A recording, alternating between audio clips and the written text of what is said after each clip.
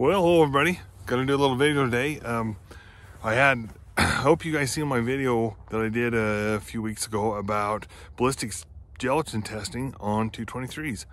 That day I was shooting the Hornady bulk ammo or bulk projectiles. That was the Speer point boat tails, just the soft point bullet, and then the other one I shot was a Nosler ballistic tip.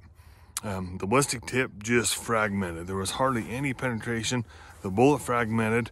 On the Hornady Speer point boat tail, it held together pretty well. Penetrated about 10 or 12 inches if I remember right, but it held together pretty well. Probably retained about 70% of bullet weight. So I got a request from one of my lifetime friends and a follower of the channel. He asked me to do some more ballistic testing. So I've got 4 bullets we're going to do today. The first one is a Sierra Game King 55 grain. This is his kind of go-to bullet. So him and I are kind of doomsday prepper kind of type guys. We would never promote using a 22 caliber for deer. I know people have done it. People say 22 250, they've killed a lot of deer and antelope size game with it. I'm not promoting that. Each to his own, whatever works for you. For me, that's too small. But on the same hand, it's nice to know what these bullets, how they'll react. That 55 grain bullet, Hornady bullet, if I was in a pinch and had to take a deer at close range, I think with that bullet holding together, would probably be just fine.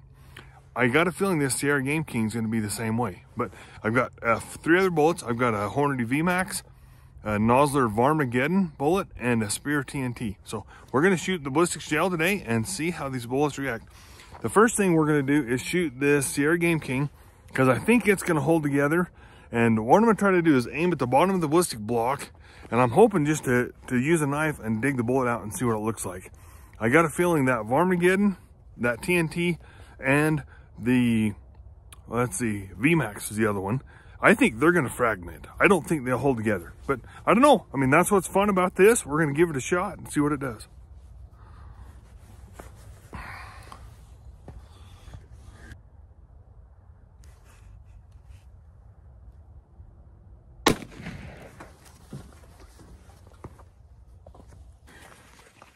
All right, guys, let's go have a look.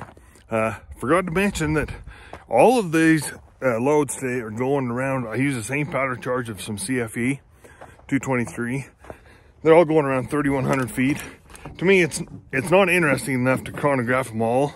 Yeah, they're going to be slightly different. One's a 50 grain bullet, one's a 55, one's a 53. So honestly, I don't really care. They're going to be so close in pretty much any application. I think they're going to behave about the same. So we'll see what they do and see if we can find the bullet. All right, guys, I guess we all get to have a good laugh together. I missed the block. That's where the bullet went in and it hit the top of the table. I missed the block completely. So I just barely skimmed the bottom of the gelatin. So this close range, I thought I was aiming right up into here, but pretty awkward to tell.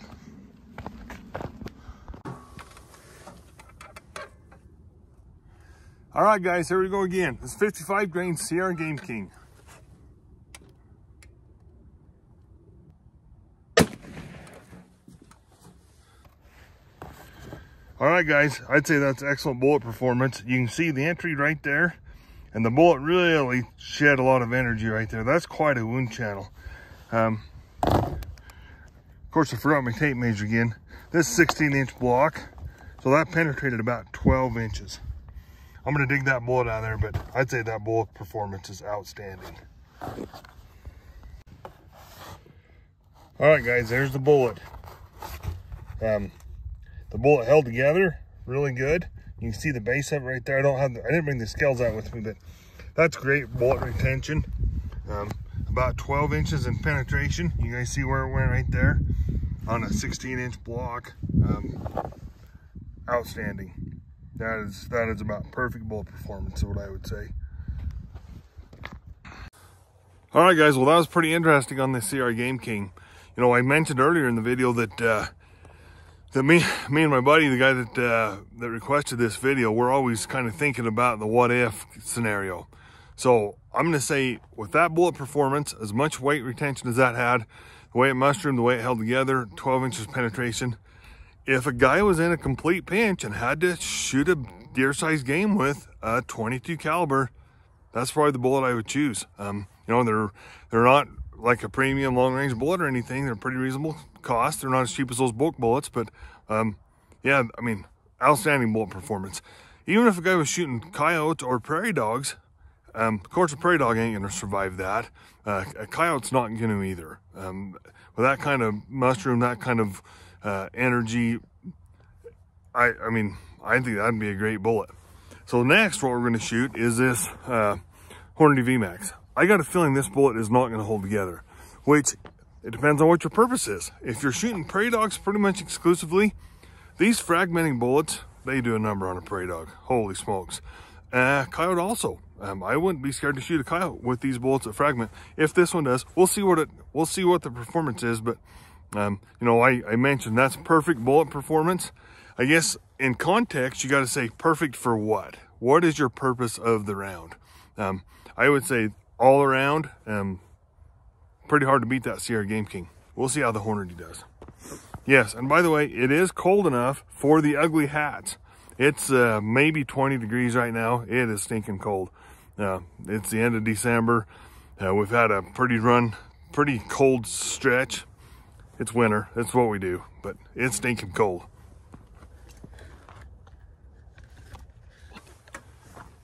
All right, guys, here we go. Hornady VMAX.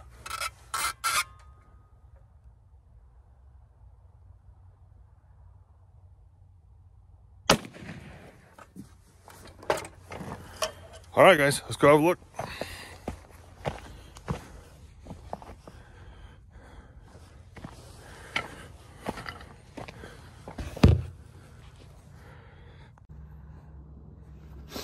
All right, guys, hopefully you can see, but there is like what the wound channel is, and that bullet just, I'm gonna say, almost exploded.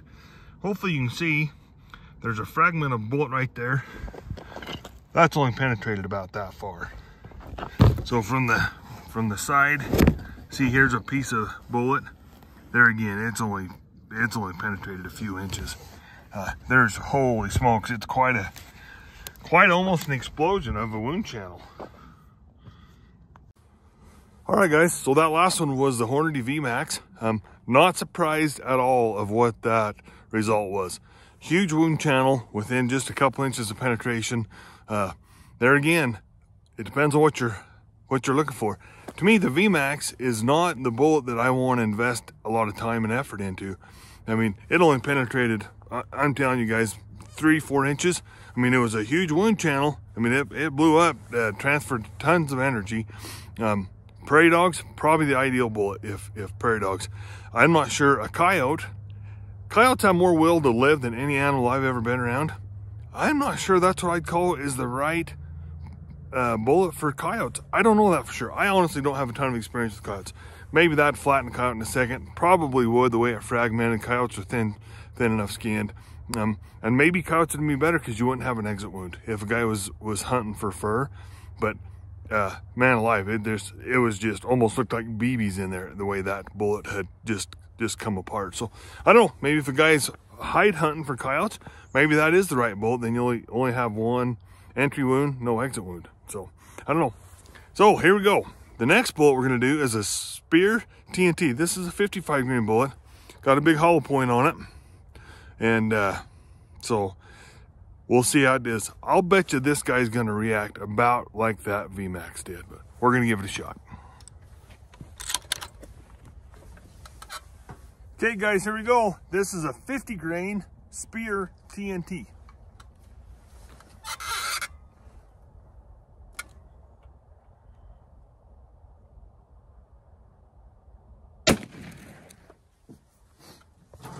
All right, let's go see how it looks. All right, guys, I'm a little bit surprised. So the wound channel's over here. That bullet is about there. That penetrated, I'm going to say about the same as that Sierra Game King. I don't know if you guys can see it. It's right there next to it. That wound channel's right there of the Sierra. This is the Speer TNT. We're going to dig that out and see what it looks like. I am really shocked, guys. I see some fragments, right, you know, within a couple inches. There's a few fragments around, so dumped a ton of energy, but still held together, did a little bit of penetration. Let's see what it looks like. All right, guys, so that is the bullet I dug out. That's the Speer TNT hollow point, and I'm shocked it held together that good. The core and the jacket did stay together. There was some fragmenting. There was fragmentation because it's not held up as good, but as far as weight retention. All right, guys, well, that was a little surprising. I thought that TNT would shed more energy and fragment more, but I'll tell you, I have loved Speer hot core bullets. Of course, hot core on a big game bullet's not the same as a TNT, but Speer is almost one of those unsung bullets. You don't hear gun riders writing about them. You don't see many people doing much. Speer hot core bullet has been around for decades. I've used it in a 264 Win Mag for 30 years. That is a great bullet. I'm going to do some ballistics testing on it. I mean, they're cheap compared to a lot of the other bullets. The main hunting bullet I use on my 264s is a Nosler AccuBond. Great bullet, killed an elk with it this year, but boy, I think that we overlooked that Speer hot core a lot, and it's a great bullet. So anyway, I am shocked how that TNT held up, honestly. I would have expected some different results. That's a great bullet. That is almost, to me, a little bit of the blend of that VMAX that essentially just exploded upon impact, shed a ton of energy, no penetration. If that's what you're looking for, that may be the right fit, but that Speer TNT almost was the blend. It got some penetration, it shed a bunch of energy, huge wound channel. Anyway, Speer is a great bullet. So now we're shooting a 55 grain Nosler Varmageddon. Man, that baby has got a huge hollow point compared to that TNT. So we'll see what this guy does. I think it's gonna do a lot of fragmenting. So Nosler's a great bullet. Nobody can argue that point. So we'll see how this one holds up.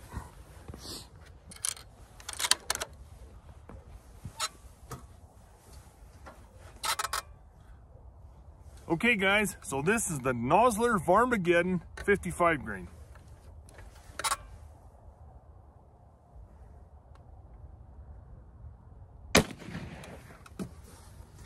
Alrighty, let's see how she held up. Okay, guys, I'm surprised more and more every day. There's the bullet. That's about 9-10 inches of penetration. I've kind of been shooting in this same area, so it's a little bit hard to see the wound channel, but you can see it, that it's got a ton of energy right there that it's dumped. Huge wound channel, but the penetration was much better than I thought. I'm going to tip it over and dig that bullet out. All right, guys, so there's the bullet.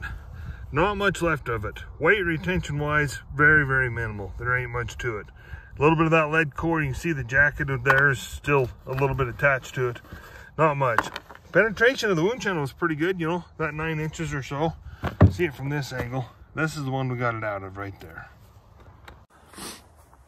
All right, guys, so that was interesting. A little bit of surprising results. So we'll just kind of recap what we've seen today, or what we learned. So the Sierra Game King, by far the best weight retention and the furthest penetration.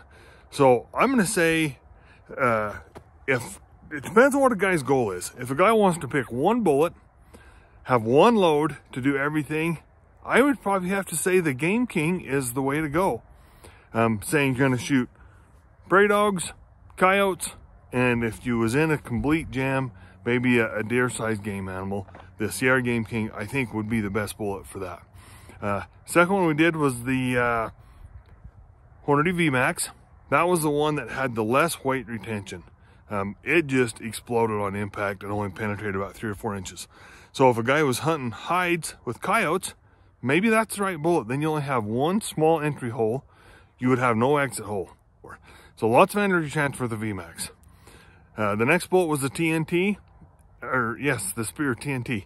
It held together, had good penetration, kind of a mix between the two.